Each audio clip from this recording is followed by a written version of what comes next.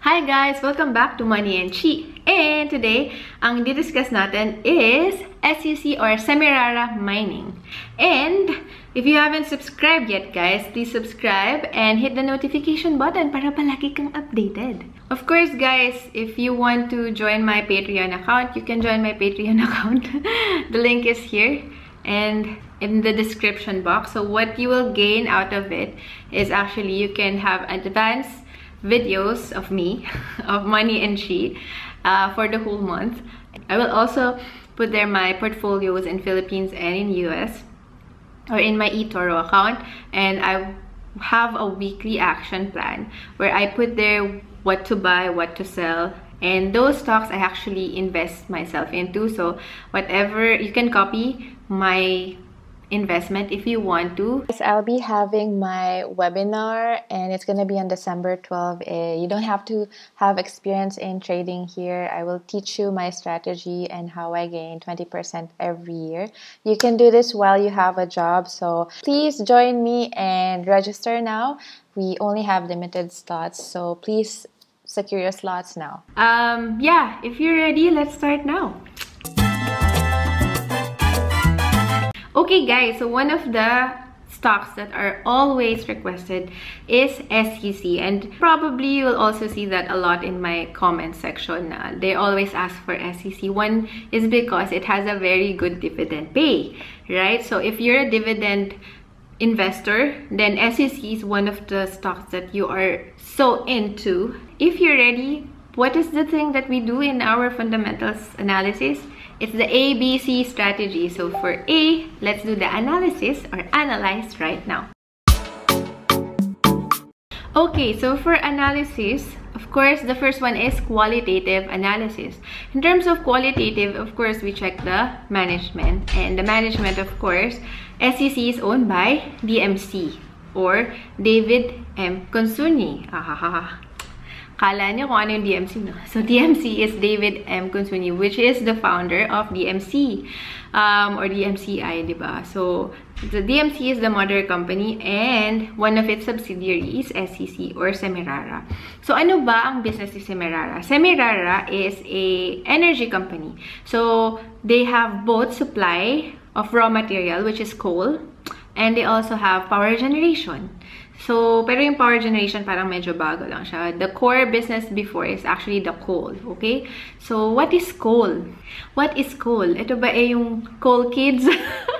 De, joke lang. So, coal, you use that for thermal power plants, diba? So, diba may oil, may coal, and then ngayon may renewable energy. But before renewable energy, there's actually coal power plants, and it's usually used for base load. Ang base load meaning this is the base. From the word itself, base, okay? So, kasi yung kuryente, meron niyang curve, diba? So, merong peak and then the base, okay? So, for the peak, we call that peaking plants, okay? So, nagsaserve lang sila kapag ka high demand. Kunyari, ano ba yung mga high demand na oras? Ito yung mga lunchtime, di ba? Kasi napakainit. So, lahat gumagamit ng aircon. Lahat namamalunch, lahat ng ate namamalunch at nanonood ng TV at the same time. So, maraming gumagamit ng kuryente during that time. So, those are peaking plants. So, if you are coal plants, then, nung ka sa base load, so ibig sabihin kahit na mag-fluctuate yan, meron pa ring mga planta na nag-ooperate 24 hours. So, those are base load, okay? And for base load, of course, dahil base siya, kailangan mas reliable yung source of energy mo. So, we use coal, and for that, you have to actually create a steam na magpapaikot sa turbina. We discussed this before in ASEN, diba? So, if you want to learn more about that, you can click on the link above. That's about ASEN, and you will learn about a little bit about thermal plants. And as explained before, for you to create that steam, you have to burn coal. So, coal is parang uling na pinagsisiga mo. Okay, so that coal, that coal is like the uling na ginagamit mo para mag-create ng heat. Diba? Para siyang uling, pero not really. Charcoal, diba? Pero it's just coal, no char. Char! Yan. So, So the thing is, because before I used to work in thermal or coal companies as well, bali-balita lang naman. One of the problems about Semirara coals is that the heating value is not that good. Okay, so the higher the heating value, it means that the better it is. Bakit? Kasi mas malakas yung, mas konting coal yung kailangan mo at the same heat, diba? Kasi heating value. And then there's also heat rate. So there's a component about that. And I just remember na hindi siya ganun ka ganda. So, and for you to create a power plant kasi that is huge, let's say 1,000 megawatt power plant, usually naka-design na kung anong heat rate at saka heating value mo for that plant. And if the coal of Semirara is not the same with that, so usually they have to mix it with some other better quality coals so that they can obtain the same heating value that they need. And therefore, anong problema nun with regards to the business, diba? The problem is, konti lang yung masusupplyan mo. Diba? Either yung mga power plants na before nila dinesign yon is nakakontak mo na sila, oh ito magsusupply ako sa'yo, ganyan. So, magsusupply ako sa'yo, so dapat ganito yung heating value, ganyan. So, yun yung magiging problem. The good thing about Semirara is that they know this as well. So, what they did is they created their own power plants para naman syempre yung supply ng coal plants nila is actually mapupunta doon, diba? And they have subsidiaries, they have corporate partnership, ganyan. They use that for them to be able to supply, diba? And to, gamitan na lang ng connection. So, DMC has a very good connection and partnership with other companies. Of course, it has it's been there for the longest time. It's actually, DMC is actually the oldest construction company in the Philippines. So, as you can see, kung gawa ka ng building, malamang nakadil mo si Consunyi, diba? So, and because of that, that's a very good indicator that DMC has, or SEC as well, has a very good report in terms of the business in Philippines. So that's one thing. That's a good thing. Of course, Consunyi, the management is good.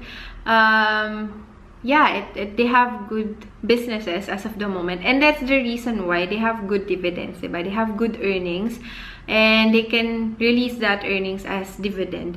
So I will show you the annual report, and you can also see this, and I will also put the link below where you can find it so you can read it and you can learn more about the project, about STC. So I know that some of you guys are thinking like, paano yan? Nag-release na si DOE na wala ng coal.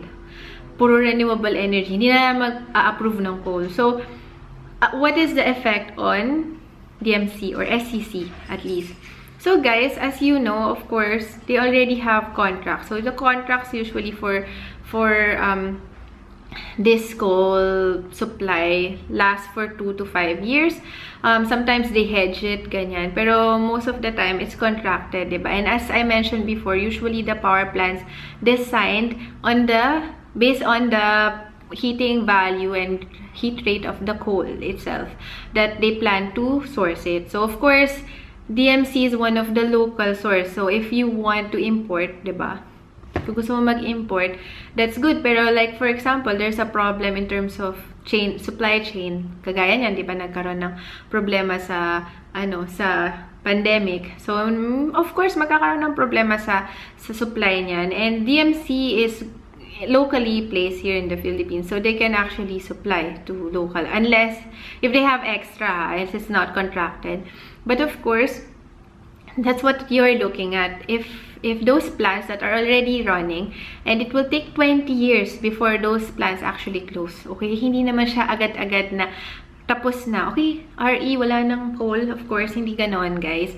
As you know, there's an energy transition. Hindi naman kinabukasan solar na lahat. Hindi mangyayari yon.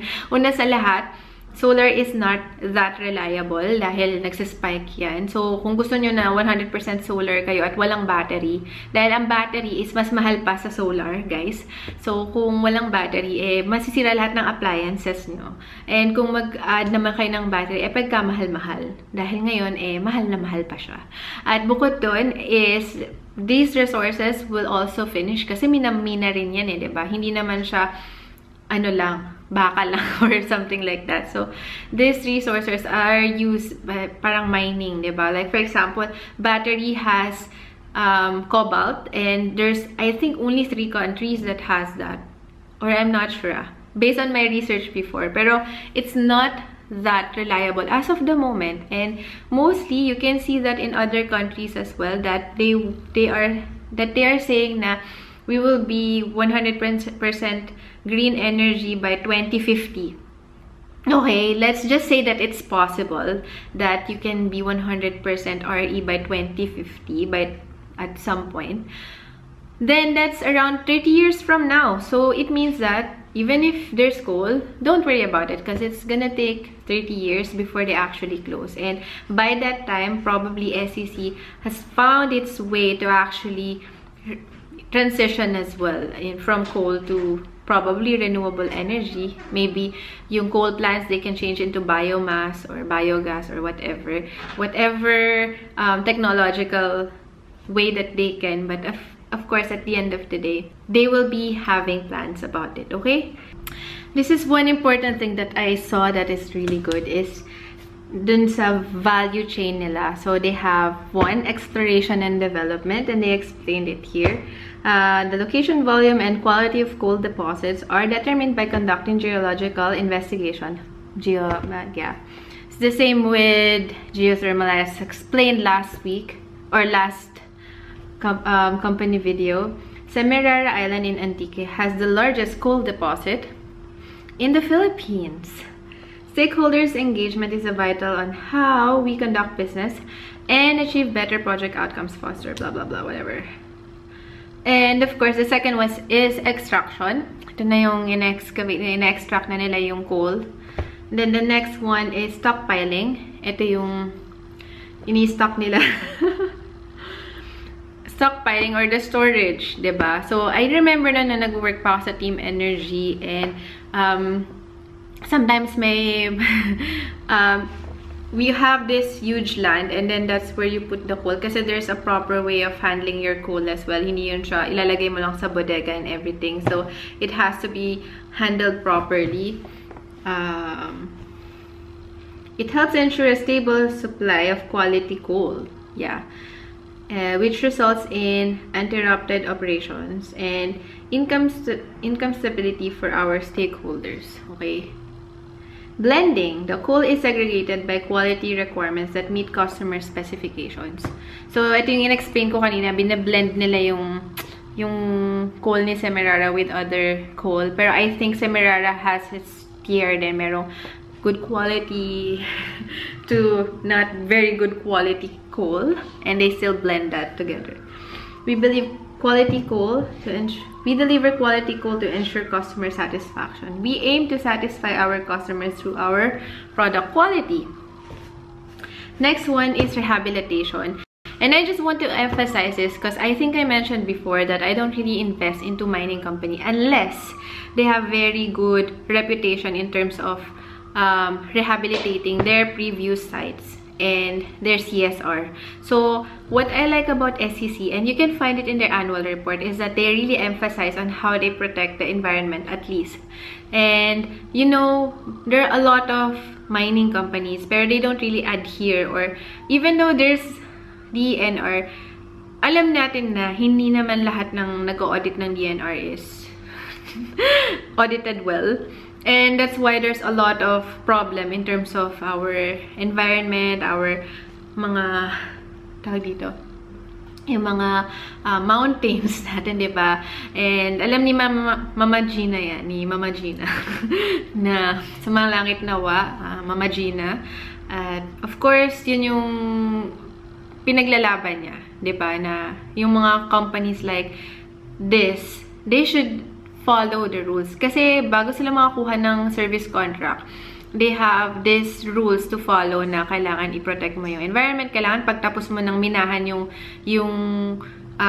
mountain na yan. Kunyari, di ba? Kunyari, pit mining, di ba? Kasi pit mining, hinuhukay mo, di ba? Or tinatanggal mo yung... Siyempre, bago ka maghukay, tatanggalin mo muna yung mga puno, di ba? So, pag nahukay mo na lahat, nakuha mo na lahat ng resource, iwanan mo na lang. Diba? Yun yung hindi maganda. So, actually, yung DNR has service contracts na dapat sa mga contract na to, dapat, bago ka umalis, taniman mo ulit, ibalik mo sa dati. Ang tawag doon is rehabilitation, merong reforestation, may, nakalimutan ko yung mga ibang tawag-tawag doon. Pero, you have to bring it back to its previous state. Kung yung lupa na yun is puno ng puno at tinanggal mo at hinukay mo, dapat, bago ka umalis, taniman mo ulit ng puno. Okay? Yun yung requirements. And I just want to emphasize, at least in their annual statement, they are showing na they're doing their CSR to protect the environment. And that's very, very important for me as an investor because I look at that ESG. So, in global markets, important yan. You can see ESG reports or grading. Kasi a lot of investors, lalo na yung mga funds, international funds, and we know that in Philippines, a lot of international funds are coming in as well. So, if they don't put a good report on CSR, those funds will not get into it. Diba? Hindi sila papasok dun sa investment mo. And that's very critical. And that's why SEC is one of the, I think it's a good one, at least for me. Okay, so after rehabilitation, they have shipping, then combustion, generation, and delivery. So the good thing about SEC is they have the full value chain, diba? From coal to electricity generation. And we know naman if you get the whole thing, mas malaki yung kikitain mo than just doing the generation or just supplying, diba? Kasi makakat mo yung cost. And therefore, mas malaki yung margin mo. Alright? And I think that's one of the reasons why it's a good company because they thought about that, they were able to achieve that. And hindi lang siya masyadong sikat in terms of power, but it was able to do that. So this is the business structure that they have right now, and you can see that.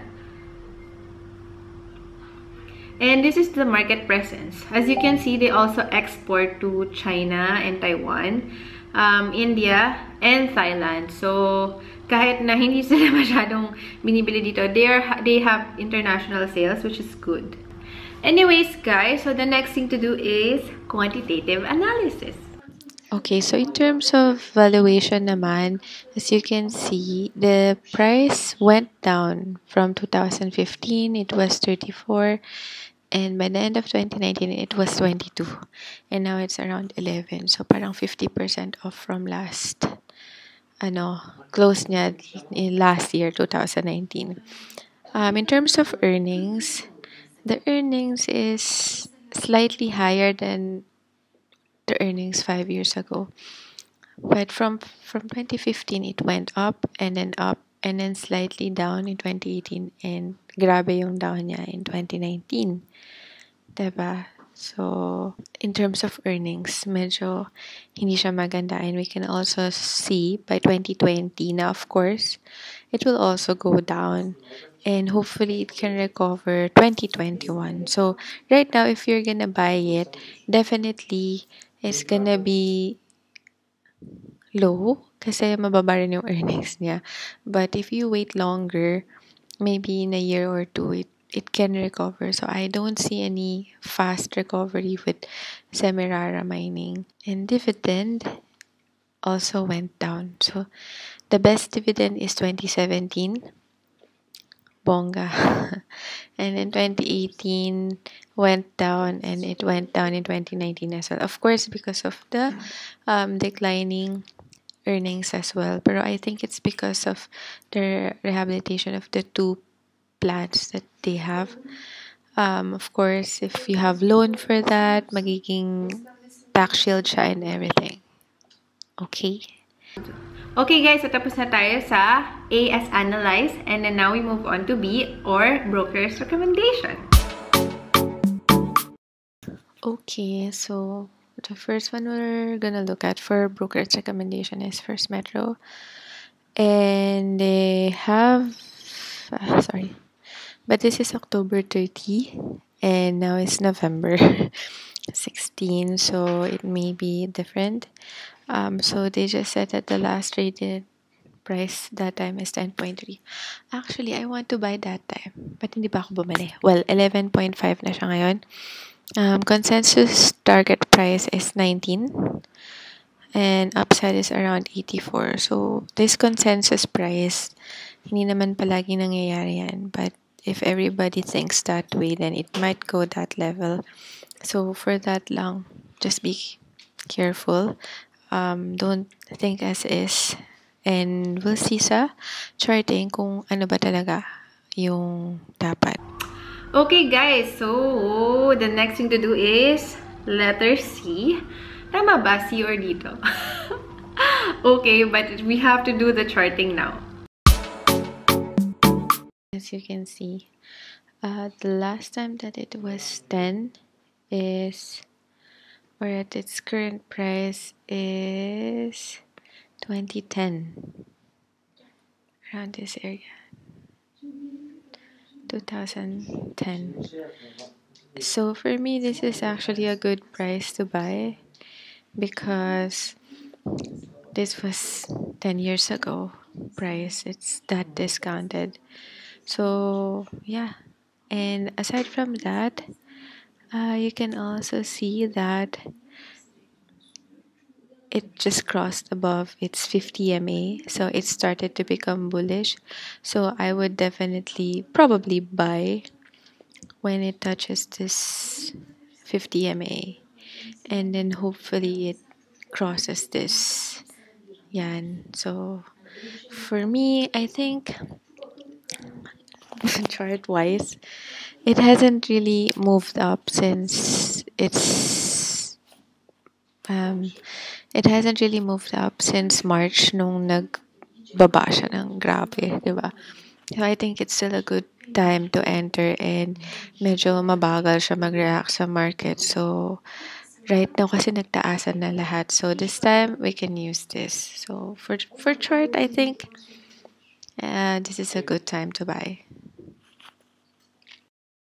So far as we can see, mukhang good naman siya in terms of its price right now. So kung ang PE noon is, but definitely the PE will actually be almost the same kasi medyo bad yung earnings this year. As we all know, maraming plant ang nakasara, and therefore the supply is not that good.